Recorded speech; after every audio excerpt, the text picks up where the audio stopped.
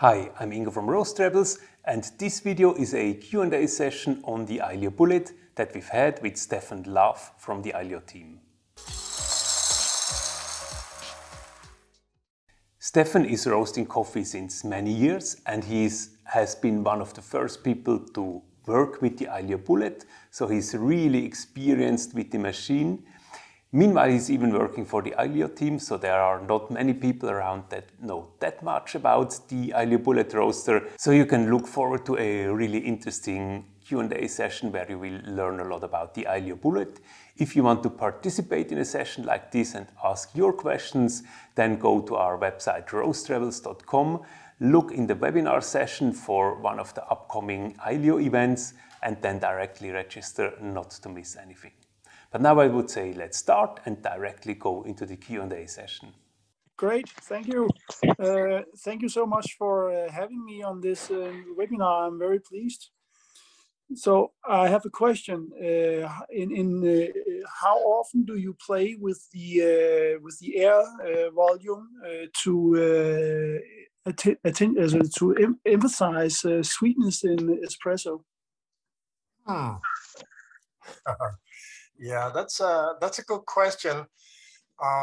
Emphasize sweetness. Sweetness to me comes especially after first crack if you prolong the development phase instead of just going by, a couple of minutes, maybe 120, whatever, after first crack. Sweetness can also be improved if you prolong the maillard phase just prior to first crack. But the airflow in that connection can, of course, be used to moderate the heat appliance. So even though it's fast heating up and changing upwards with the induction heating, then, of course, the beans have a certain mass and will contain that heating.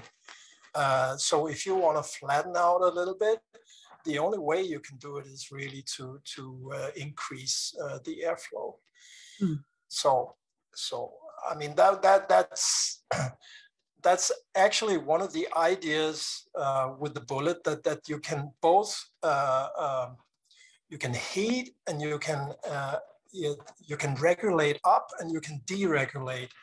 And you do that, of course, by taking away the heating appliance, but you can also use the airflow in all these fine steps to modulate. Great, thank you. Am I allowed just one more question? Yes, that's fine. Go. Okay. And the drum speed. Do you use drum speed? Do you keep the same drum speed at all times, or do you use different drum speeds? And I think that question is pretty important, and it hasn't been emphasized in the manual or any of our writings, I think, since we just provide all the tools we think could be necessary for you guys to do whatever you want. Seen from my perspective, I keep my drum speeds at D9 at maximum. There's not much difference between D8 and D9.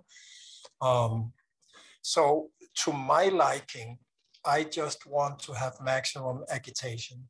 No matter it's a small batch or a big batch. The most important thing for me is to have the more agitation in the beans, the better. Okay. So you have even roast, right? Great. Thank you so much. You're welcome. Perfect. So Dario, you had a question? Yes, I have. Thank you for taking your time to answer our questions. My question is pretty current because the winter is coming, even at least here in Europe or Switzerland. Yes. And since I'm roasting in my barn, so outside, and I'm protected from the weather, but I'm not protected from the temperatures. And I had last year some issues then when we had like 2 or 3 degrees Celsius. I wasn't able to start the roaster, heat it up. It was like the red light was blinking. Yes. Then after several times of figuring out what to do, I just took it back into my home and to heat it up a little bit. And then my experience was like with 5 or 6 degrees on the beam probe, I was able to heat it up. So is that like 2 questions? Is that normal?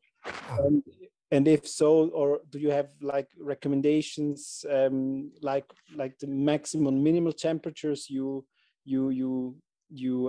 roast, or would you say like if it's like 2 or 3 degrees Celsius, you can roast, but you won't have that good results?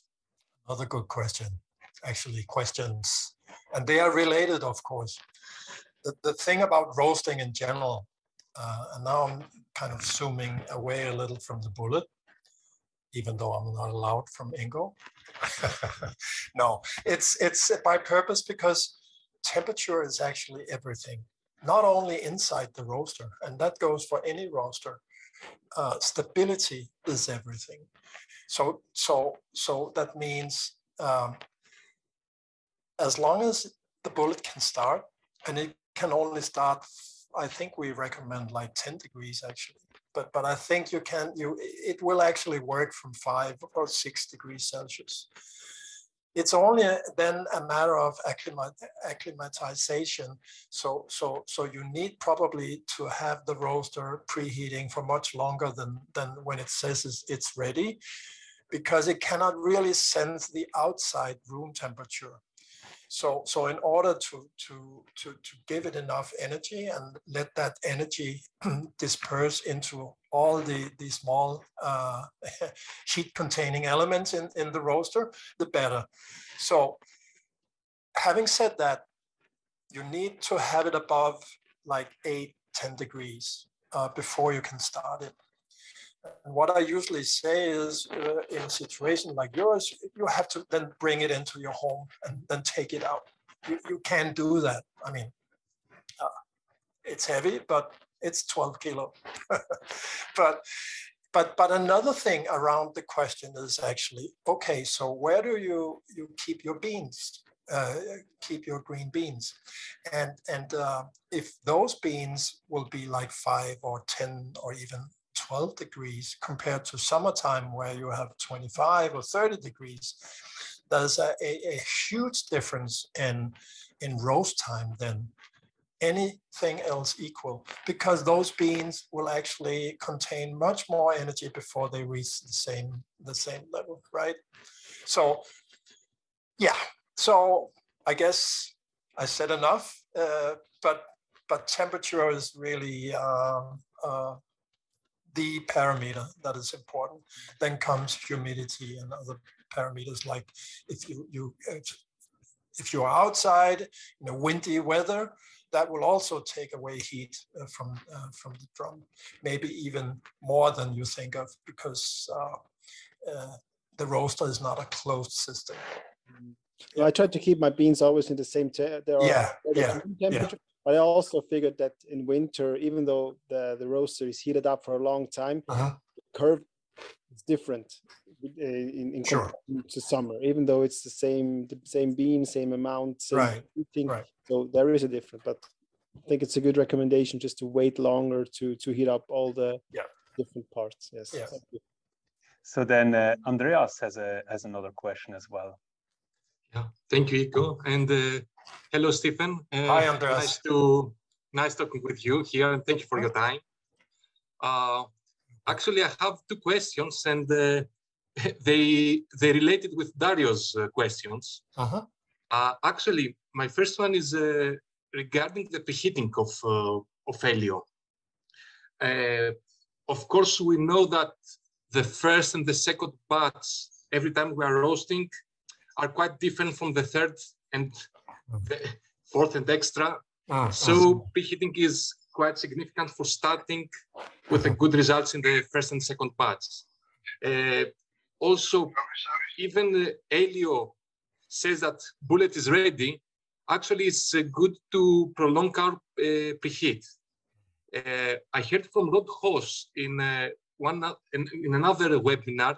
he proposed that in case that I need in the first batch to preheat the bullet, for example, 150 Celsius degrees, increase the preheating to 170 to 80 Celsius degrees higher, stay there for 20 minutes, then lower the temperature, and after 10 or 15 minutes, start roasting. Do you have any comments on this or other recommendations?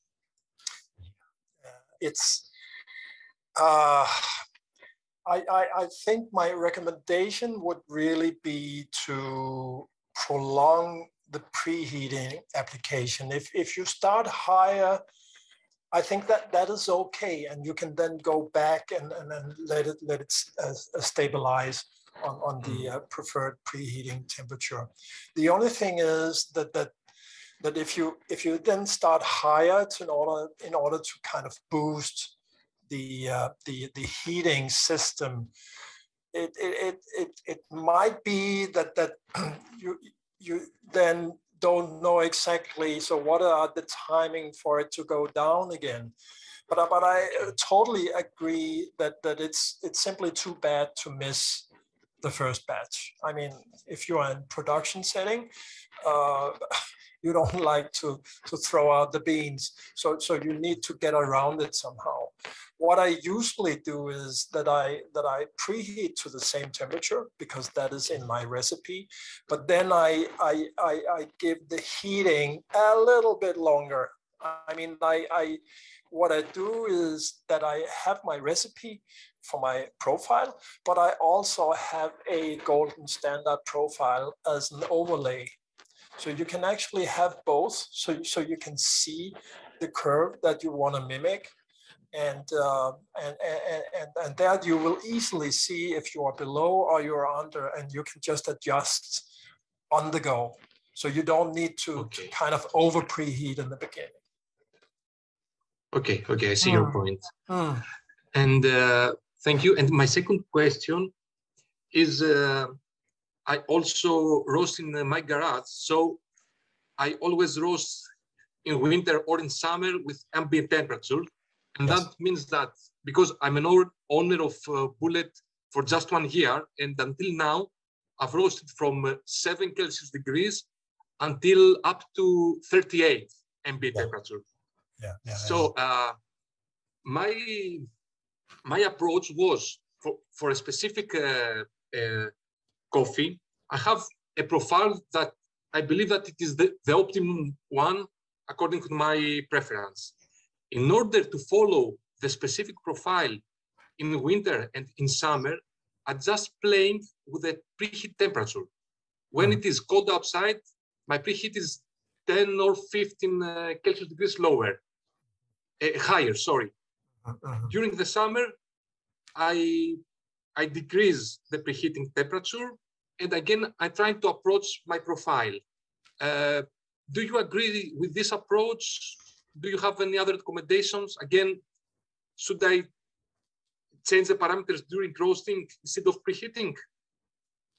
Well, I think what's you always have to try and look from the bean perspective.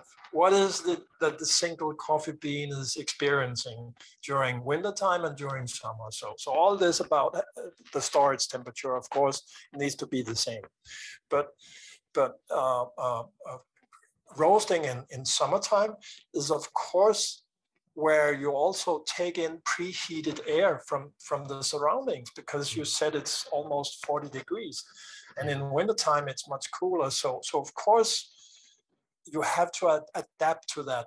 The best thing would, of course, be to have a heat pump in your setting, so that the room temperature would be the same all the year round. That is actually what I have in my setting. So I'm a little bit lucky there.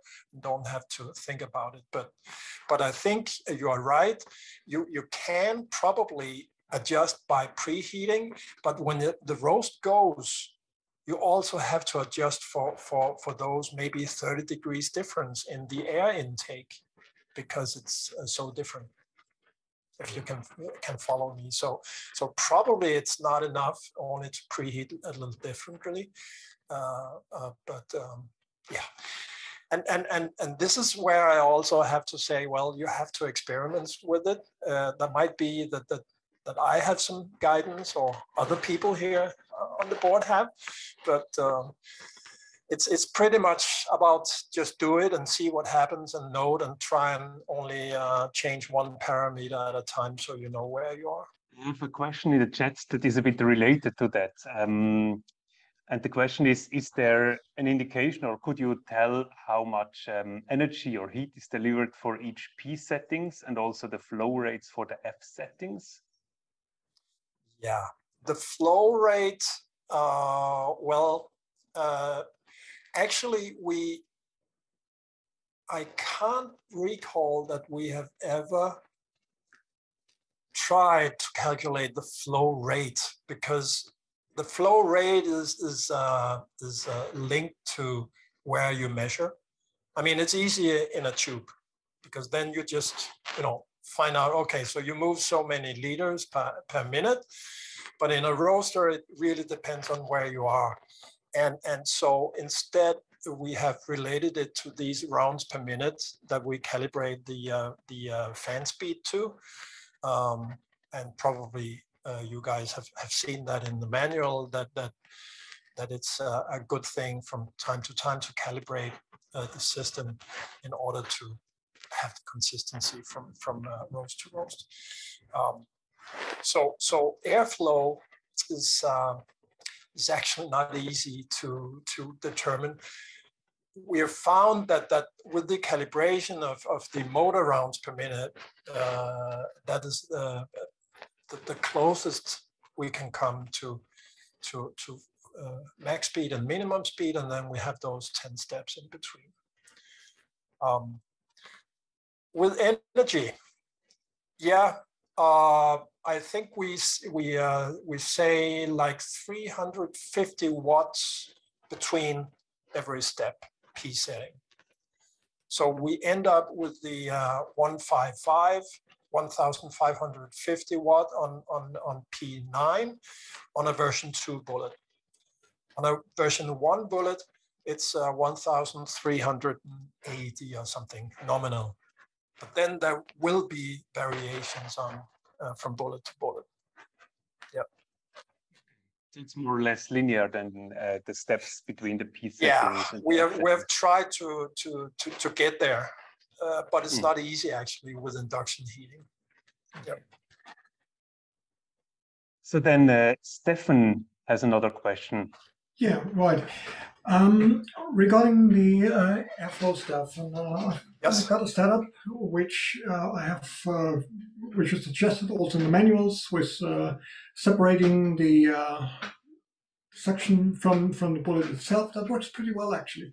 What I've been noticing is when I'm doing back-to-back roasting several times, and I've noticed that the airflow decreases whenever a lot of chaff is building up. Yes, of course, I have to clean up in between. Yep.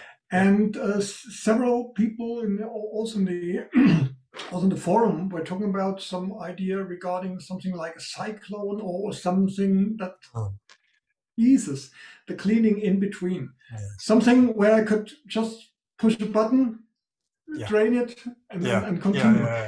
Is something planned in that regard? Yeah, at least it has been discussed a lot.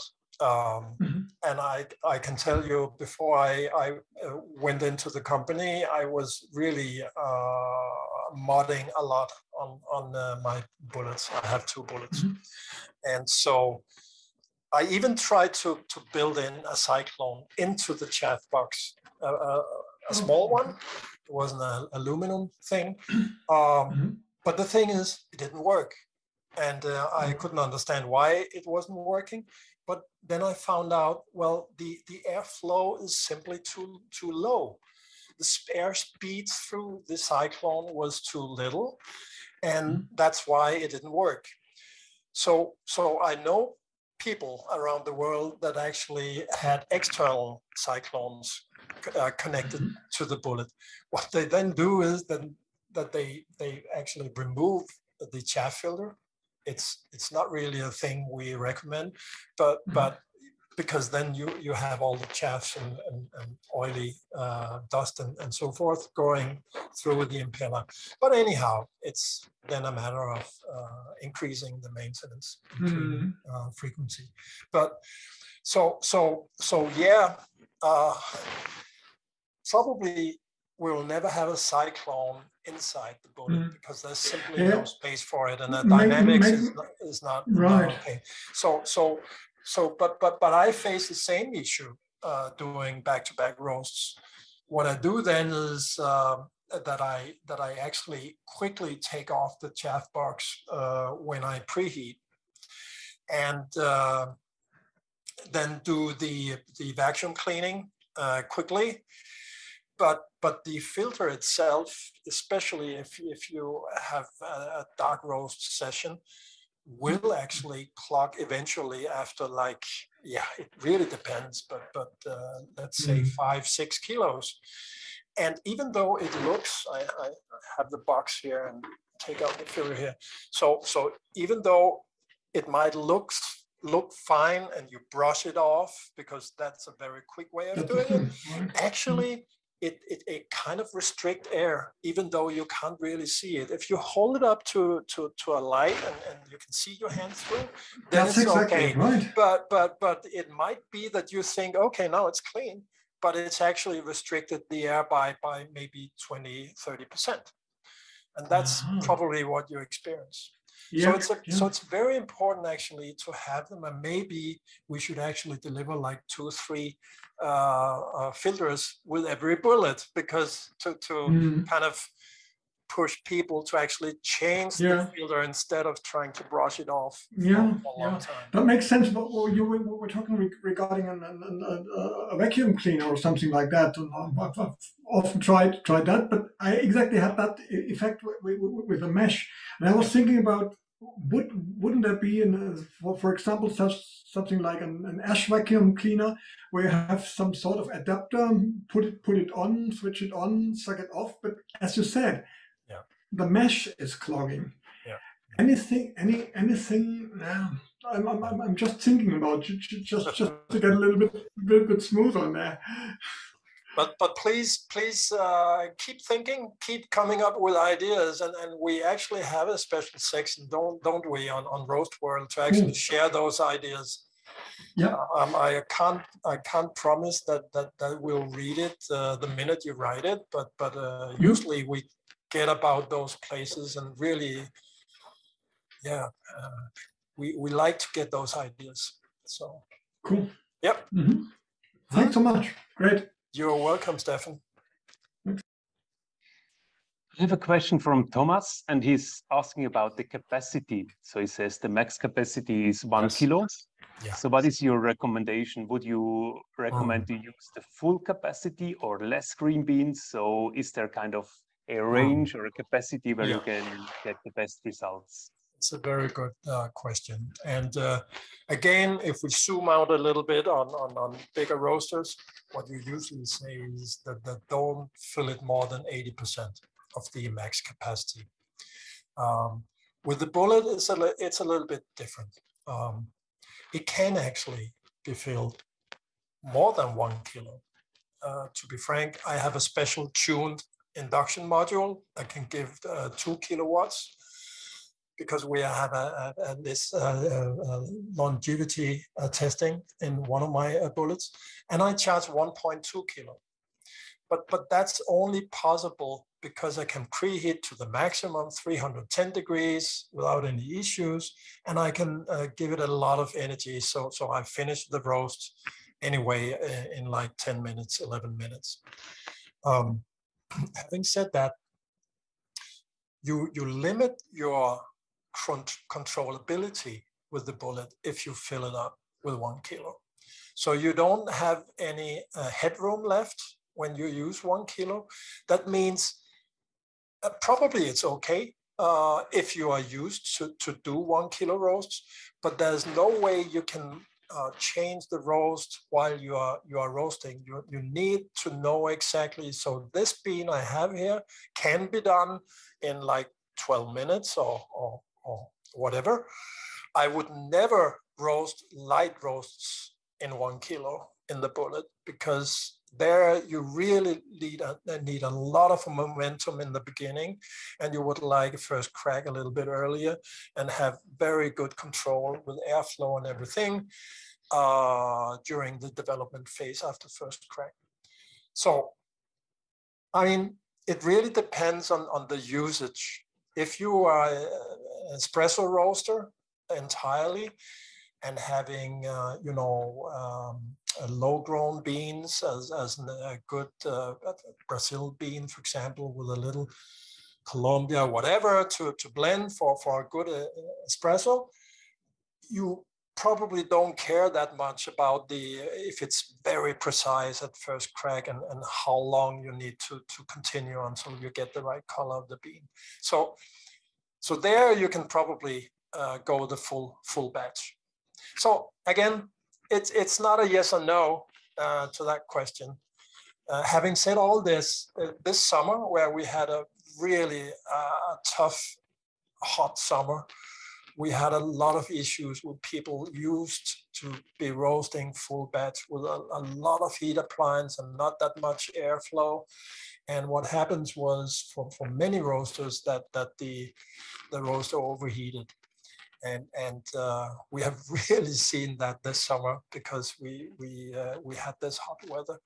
So again, it depends. And we are going all the way to the limit if you go for the full batch. When it comes to overheating, there was a question in the chat as well.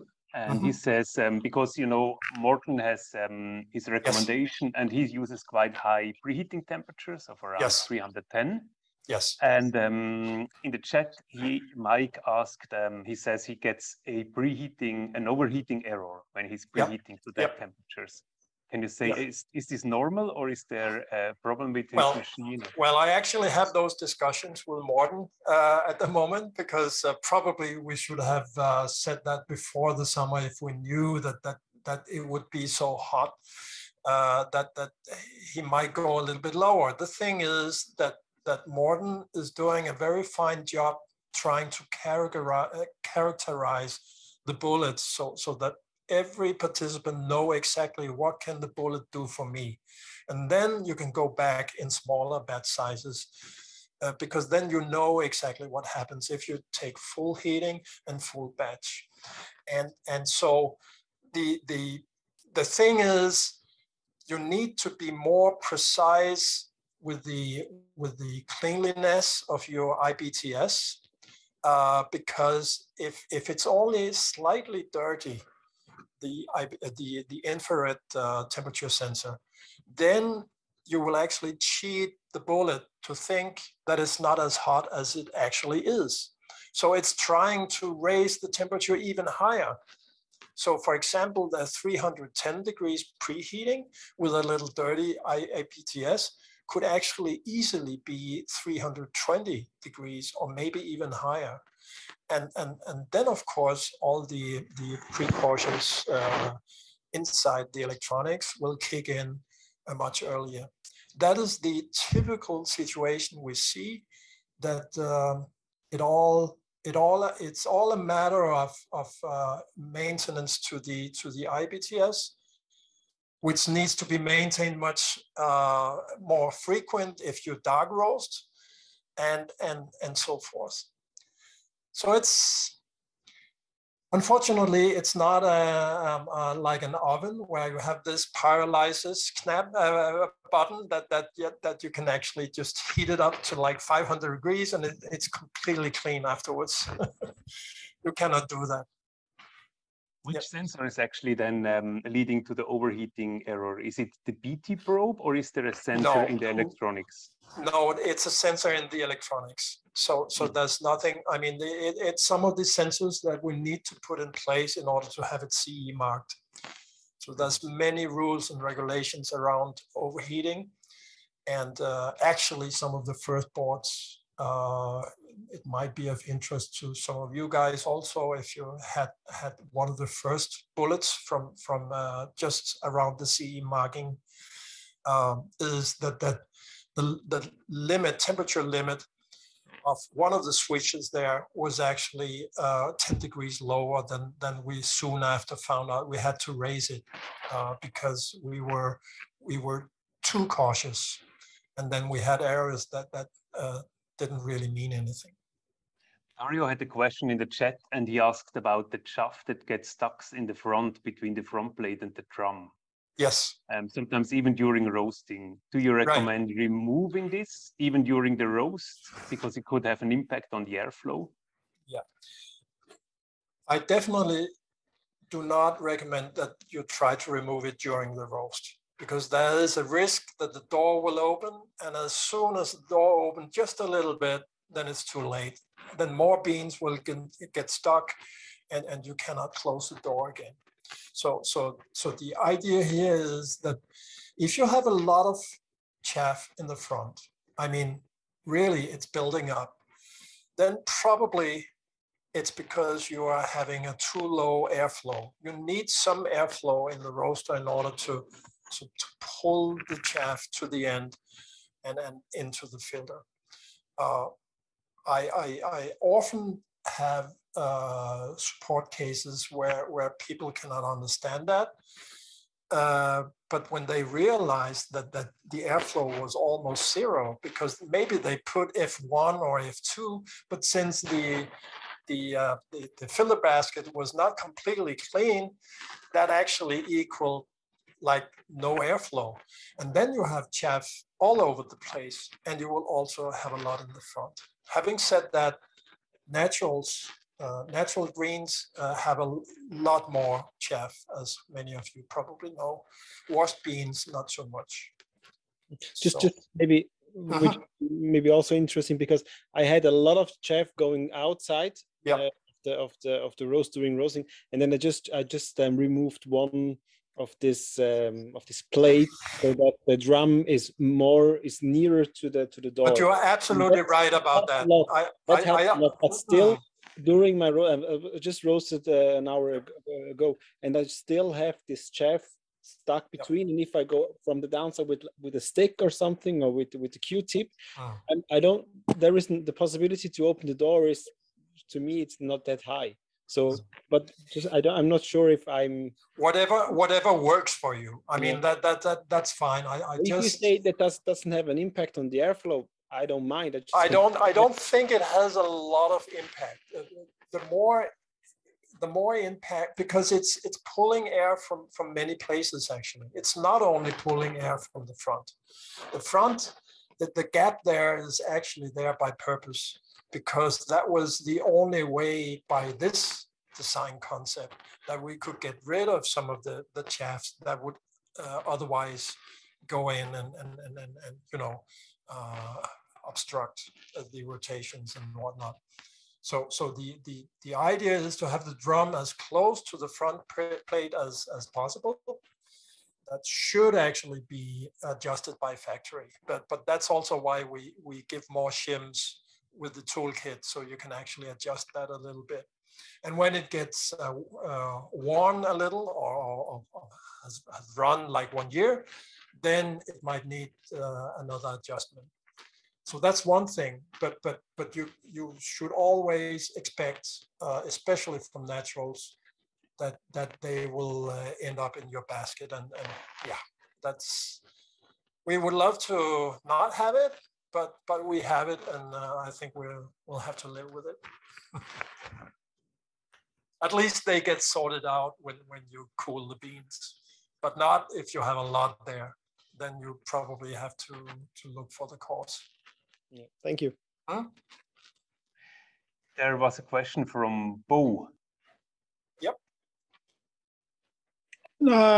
Okay, I almost think it was answered in the discussion, but another question popped up in my head. It is about the IBTS sensor on the version 2 bullet. Does it need to be cleaned every now and then, or is it only on the version 1? Yeah. I don't know how many version 1 users we have on this webinar, but anyhow, the version 1 had a small round window, exactly the same place as the newer IBTS. there was a glass in front of, and it was probably the most expensive single piece of the bullet. It was extremely expensive coating that glass piece had, because it needed to protect the sensor behind it from the heating. And because this glass surface was aligned with the rest of the front, it of course got a lot of debris and whatnot from the coffee, and needed to be cleaned pretty often.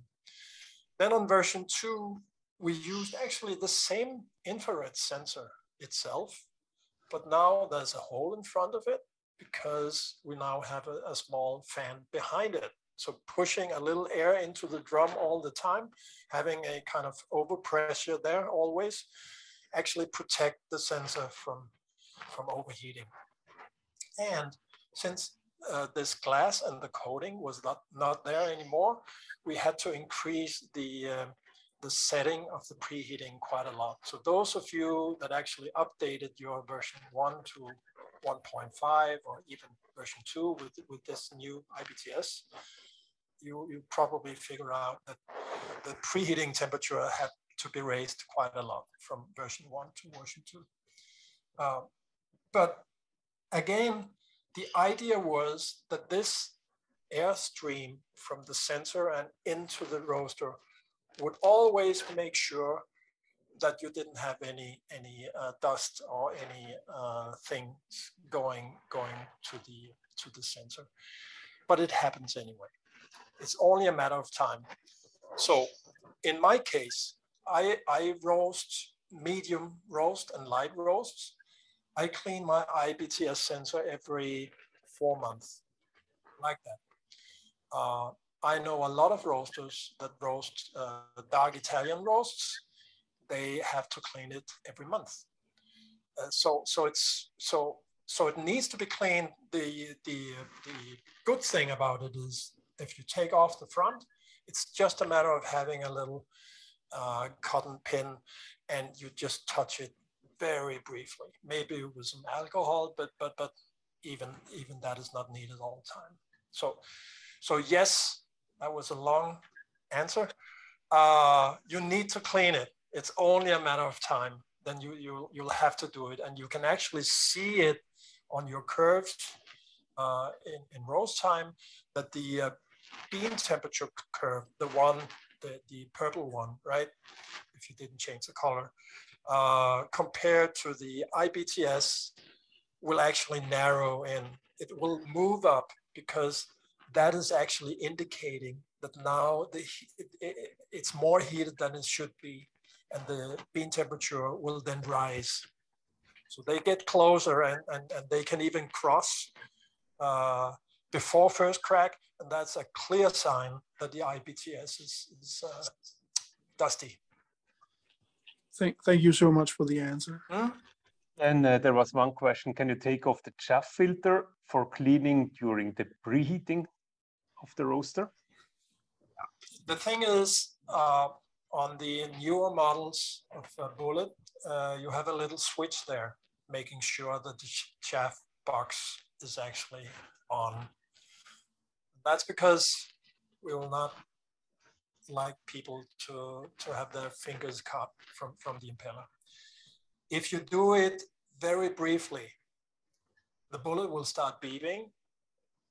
But if you, again, do it quickly, then you can actually put it back again, and it will stop, and it will continue preheating. It's not by any guidance on the manual, but that is what you can do if you do back-to-back roasts. Otherwise, you'll have to stop the back-to-back roasting and simply have a little pause where you go into cool mode and do whatever you need to do, emptying the chaff box, and then quickly go back to roasting again. There's another question when it comes to the between batch protocol. Is there a recommendation from you for the between batch protocol in order to have a consistent one? And what is the quickest way to cool down the bullet with consistency between the batches? So if you do not invoke the back-to-back roast feature where you press F1 while you are in cool mode, so you go directly straight into the next preheating. If that is not what you're doing, but you simply stop your roasts and then you start preheating again. Compare that to a back-to-back roast where you actually press the F1 while cooling and then adjust the new preheating temperature and then start preheating. It's actually the same thing you're doing. We just allow, with the back-to-back feature, the F1 press, we actually allow the beans to cool while you actually preheat for the next roast. And in that situation, we of course preserve some energy in the bullet that would otherwise disappear from the bullet, and you had to preheat it even more for next roast. Having said that, if you, for example, have a high preheat temperature like 305 for full batch roast, and next back-to-back roast would then be like 600 gram, then you would like to turn down the preheat to like 260 degrees. The bullet will then stop the heating completely because now it's too high, and it will go down, down, down, and it will go a little bit below, and then it go up again. So the bullet is actually trying to follow a kind of heat equilibrium protocol between those batches, even though it's back-to-back. The normal back-to-back situation is, of course, that you have the same roast again and again and again, and then you don't change anything. But even if you change for a different bean and a different batch size, the bullet should actually be able to adjust. And so when it says charge, it's actually measuring the bean probe, the BT probe, the light purple one. So when it's more or less level, that is when it says, okay, now it's not raising and it's not falling, so now it's ready. And that depends, of course, on the temperature difference between the two batches. Next question is then on roast profiles, and it is when roasting for a natural Ethiopian, to highlight, when you want to roast, when you want to highlight more floral or yes, fruity aspects. Yeah. What would you recommend? What time to first crack would you recommend? Would you stick to 9 minutes or be quicker and to go towards 7.5 minutes or something like that? Yeah, it would definitely go down to 7.5. Again, this is my own personal experience with this. We all probably know what those floral notes is when we have tasted it just once, because they are so fantastic. The thing is, they are so fantastic because they easily disappear. So what is important when you roast for having those notes? First of all, the bean needs to be capable of delivering those flavors, of course. But what you want to do is to have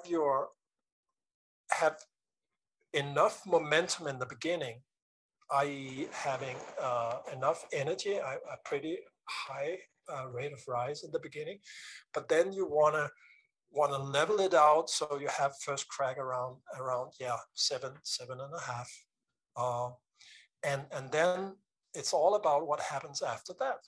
And usually people will wait far too long. So what you depending on the beans would want is to have maybe around 1 minute after first crack, maybe even less. And that depends, of course, on a cupping. So never just try one shot and see what happens, and then next week try another. Do successive roasts with different development times and see what happens. But it's without doubt a big issue if you don't lower your development time, because then you simply blow it away, those fine notes. They are the first to leave the bean. The next question is on the on the limit that is fixed to 100 kilos a month in order to keep the warranty. Yeah. So where is it coming from, and why is it limited to that number? Yes, it's a very good question, and it's actually one of those questions that we have discussed internally also, because what we see in the marketplace is that fortunately, I would say the Bullet is really capable of doing high volume production if you maintain, and if you maintain at the right frequency.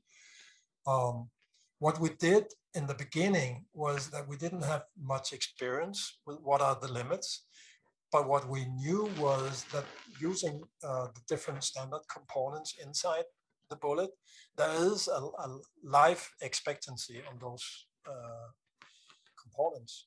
There's a measure called the mean time between failures, MBTS, and it's actually all about, you know, we need to have some rules, anything else equal, or if you want to exceed them, then you will have to increase your maintenance frequency instead. And so, yeah, it wasn't a yay or a no to more or less than 100 kilo, but it's probably something we'll have to look into, what is the conditions if we want to increase it. Having said all that, on warranty, I think we never let anybody down yet. I mean, so we really stick to having happy roasters out there. But of course, if you are not maintaining your Bullet and just roast away and suddenly crash, I mean, then of course there's no warranty. Yeah, I don't know whether that's enough answer to the question. I think that's fine. Otherwise, the user can then ask another question according to that. Sure. And the next one is about automation. So he has developed some beautiful profiles in manual mode and then created recipes from that. But when he's using the recipe mode or the automation mode, he doesn't get the same results. No. Have you got any advice or any tips or tricks on how this is going to work better with these recipes? Yeah, I really appreciate that the guy is actually trying to do recipes, because I think a lot of us should do recipes much more, because it's really a fantastic tool to actually implement your roasting strategy. And probably what happens is if he just pressed the button, create a recipe out of the profile, I don't know whether that is the issue here, then you'll get a lot of notes you get a lot of lines in the recipe, and actually in a good recipe you need only like 4, 5, 6 lines. I mean, time marks or temperature marks where you want to change the airflow or the heat application. Less is better, actually. It's amazing how simple you can do a roast and have a fantastic coffee out of it. So I don't know whether he just pressed this button and have a lot of lines. The idea is actually that the recipe creator, automatic creator, will make every time it sees a slight difference, it will make a new line. So what you will have to do as a recipe creator is actually to remove all the unnecessary lines. So you only have, you know, okay, so when I reach like 140 Celsius degrees, then okay, so maybe I raise the fan speed a little bit, because now the humidity needs to go out, and so forth. Going close to first crack, then again you need to change things in order for the bean mass not to explode. So yeah. I don't know, maybe Tobias, you can then add if the curves are different, or if the taste is different, because something that I experience with this mode is related to what Steffen asked before when it comes to the in-between batch protocol. And I think this automation, in my experience, works quite well, but you have to be really similar in the charge temperature, in the amount of beans, in the temperature of the beans that is being put in. So you have to use the same beans, same temperature, same amounts. In best case, also like it must be the same charge temperature. So you have to be really concentrated. And then, in my experience, these recipe modes is working really well, and the curves are more or less similar. There's two more tools that should be used much more. We have this little trier in the bullet that actually allows you to sniff those different chemical reactions that is actually happening in the bean. So not everything is showing in the curve, and that's probably one issue that we have maybe promoted too much, that as long as the curve is like this, everything is good. And then I'm sorry to say, you can never have it like that. And even probably, as Tobias is alluding to, two similar curves should actually taste the same, but they don't. And probably you would be aware of this if the trial was used just prior to first crack, to find out whether those acidity smells will come out a little bit before or after. They tend to come just before first crack. But again, there's another thing, and that's the color of the beans. And those of you that actually followed Morten Münchau's courses have made a lot of research on this, saying that actually, if you could quantify the taste of coffee, then by research, he found out that around 80%, I think, or maybe 70–80% of the smell of the coffee is actually closely related to the color. So having a color meter, I know they are extremely expensive. There is some cheaper ones, but then you have to ground the coffee in order to measure the color. The more expensive one, you can just pour down whole bean. But I mean, consistency and taste is also related to color, and that's another point. I would love to have it automatically measuring the color in line in the bullet, but it's not going to happen. Not yet. Next question, but you have an IBTS, which is really, in my opinion, a great tool. And Faiz is asking regarding on IBTS, can we make it our main temperature reader? And then maybe, I don't know if this is more a technical question, so you can answer that.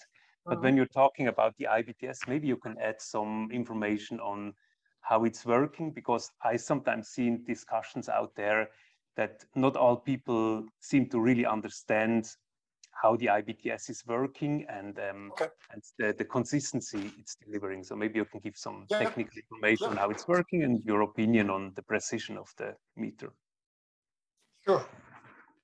So the IBTS was actually invented because we wanted to be able to roast different batch sizes with the same profile or the same result. And we also wanted to find out, okay, so when is first crack really? I mean, first crack is, that's why we say start of first crack, end of first crack, because that is a milestone. Especially first crack is probably the most important milestones in coffee roasting. But wouldn't it be nice to actually predict when we would have the first crack? And it's evident that with every roaster out there with a normal thermocouple or this resistant negative temperature coefficient measurement we have with the bean probe, the little stick that's going into the bean mass, that temperature will change with batch size. Having a very small batch size, then of course it will not measure the right temperature of the bean. It will measure a mixture between the bean temperature and the air temperature inside the drum. So having a full batch, then now we are talking, because then it's surrounded by hot beans all the time, and it can actually pick up the kind of right temperature. Then it's also coupled to the front plate. So the front plate will also take out some energy from the bean probe. So it has been really a long development story, having a bean probe that is small enough not to be destroyed in the big roasters, but also being able to see all the small differences in the bean mass. So going back to the infrared IBTS, it was actually kind of shifting that story completely, saying, okay, so why don't we just measure the surface temperature of the beans? With infrared measurement, you can if you know if you can characterize the kind of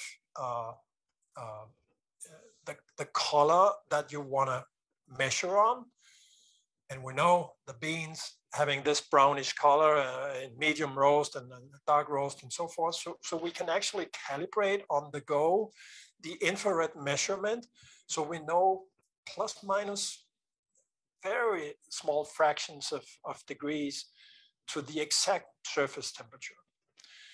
And what we found out was that now it's not changing anymore with batch size. The real temperature is actually the same. The first crack always happens more or less around 200 degrees, maybe 205. And that's the proof of having always the right temperature measurement of your bean mass.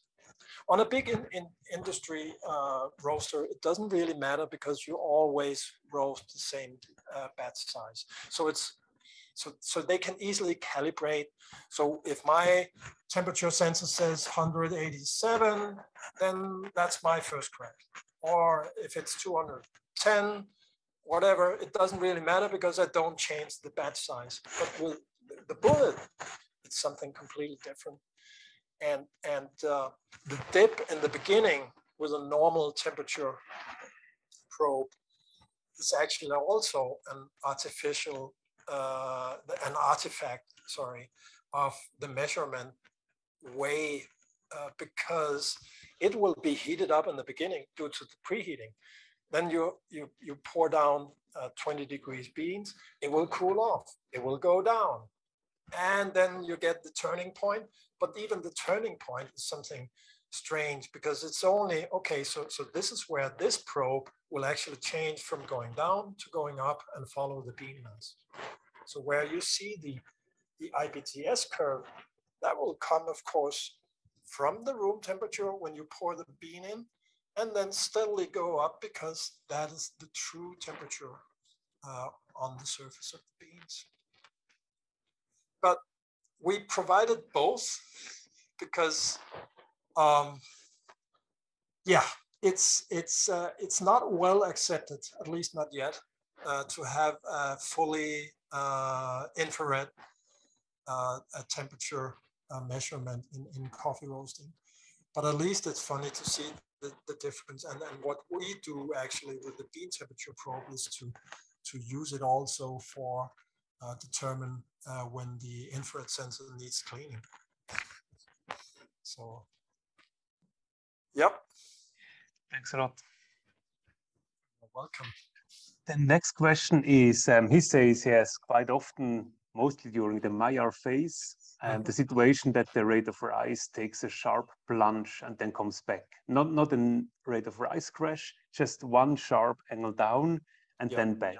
He does usually 600 gram batches. Is this something that you know, and what could be the cause of this? Yeah, I've seen it too. And I mean, that it's probably true because the IBTS is actually measuring this change. It could be many things.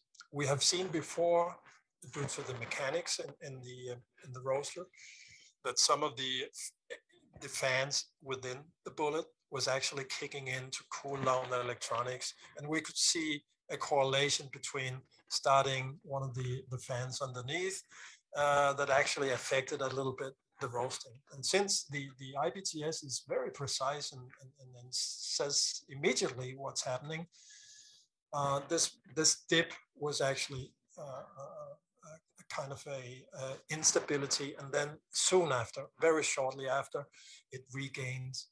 And having said that, it's not the bean temperature that is changing dramatically. It's the rate of rise. And the rate of rise is the derivative of the temperature. It's just a mathematical amplification, you could say. So when it goes down, it just means that the curve is not as steep as it was before. It's flattening out a little bit, and that is what you see in the rate of rise. So don't be too scared about all those spikes in the rate of rise.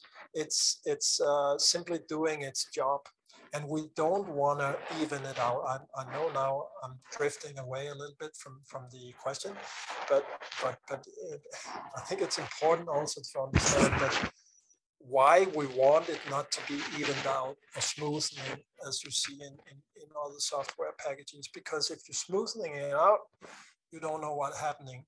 And then you introduce a time lag of at least 15 seconds, 10, 15 seconds. That's what's happening when you smooth out, because you need to smooth over a time period, right? But that dip, there's other dips, and that's just before first crack. Actually, because we are not smoothing out, if I didn't know that the first crack was around 200 degrees, I would actually know it by the chemical, the exothermic reaction that is happening just around first crack, where the bean release energy again, because it's expanding. I can actually see that by the rate of rise, because it's actually, okay, now it's happening, and it's going up a little, and then 10 seconds after, I have first crack.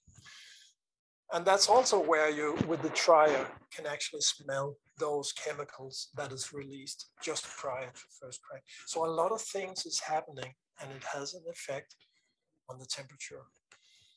And I can't explain everything, but certainly there's a lot more to learn about this, and it's all affecting the temperature.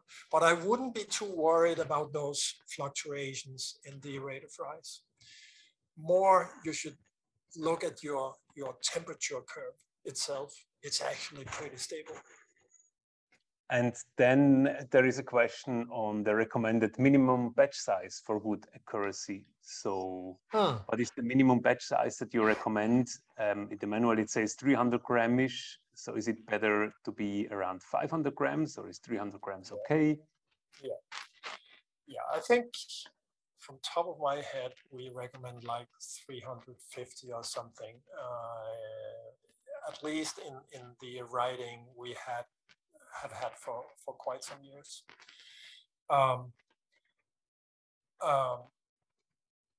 While I'm pausing a little bit here because we have recently had some investigations by Rod Hoos and also Morten Münchau, and I was also involved myself to try to determine, okay, so if this bullet could be used as a sample roaster, so what should we then expect? And of course, if we go as low as 100 gram, the bean probe will not be able to do any, it won't be able to help you anything. But maybe that doesn't really matter, because we know what the heat appliance was, we know what the airflow was, and we can measure the color, and we can cup afterwards. So we have actually developed a few recipes jointly that is actually a pretty good it comes pretty close to what you would say a normal sample roaster could ever do.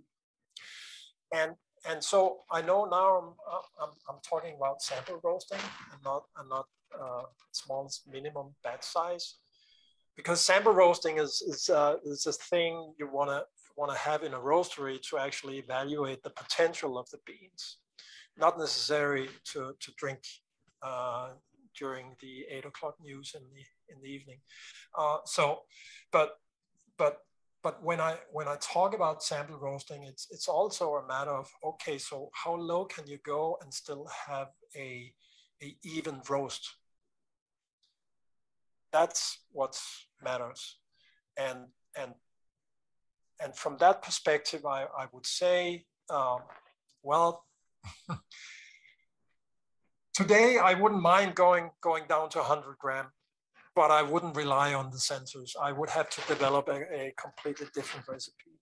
But relying on the sensors, I wouldn't go much lower than 300. So that's actually my quick answer. Oh, there are more questions. Could you please explain also technically how the fun works? I learned to roast on a roast machine. So maybe you can say something about the airflow, where is the air coming in and how is it flowing through the machine? Yeah. We can give some information on that. Yeah. So the airflow, there's actually several paths within the bullet.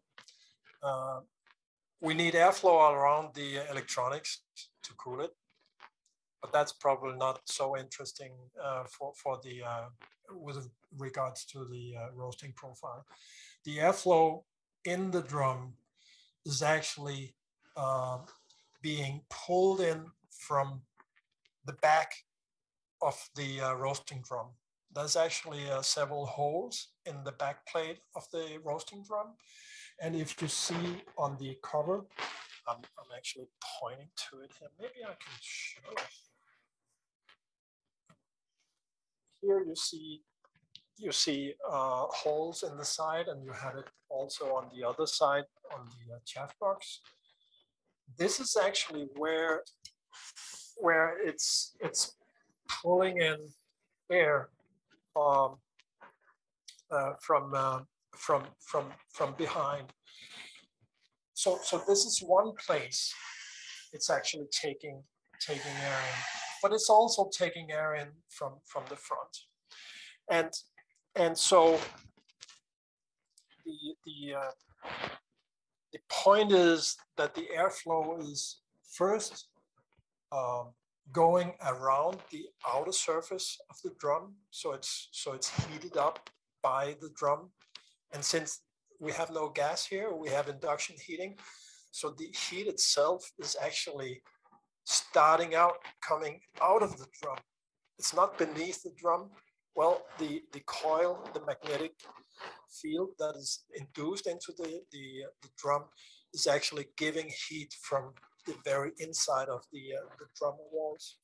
So the air first pass around the outer surface of the drum and being preheated there, and then it goes in from the end of the drum and through the drum while it's agitating the beans. And then finally, of course, but you can see that from the bean chute, it's actually pulled out from the top front through the tube in the top of the bullet, then right into the chaff box. The filter is then holding back all the chaffs, and a kind of dust cleaned air will then go through the impeller and out the exhaust. So that's the way it works. Can you add something about on how the airflow is affecting the roast, or how do you find the fan speeds for your perfect roast? Well, I don't know about the perfect roast, because I probably didn't make it yet. But I understand the question. There's a certain point airflow wise where the added air will not add to the heating of the beans. It will actually start cooling the beans. But that depends, of course, on the speed. So when you have very low air speeds, then you actually move the heat appliance from the drum surface into the bean mass, as well as the beans getting the heat from the drum itself. So it's very difficult to say when that happens, when that shifts from heating to cooling. I think we have a saying that around 3-4 that actually happens. So from 5, 6, 7 upwards, we start taking the heat out of the drum.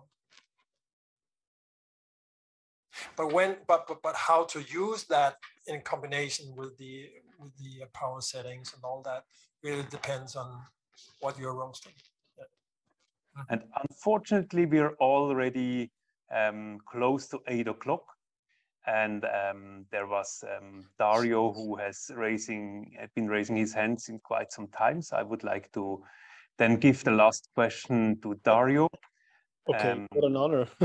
just a quick question, so maybe we might get the last one regarding chaff and regarding maintenance.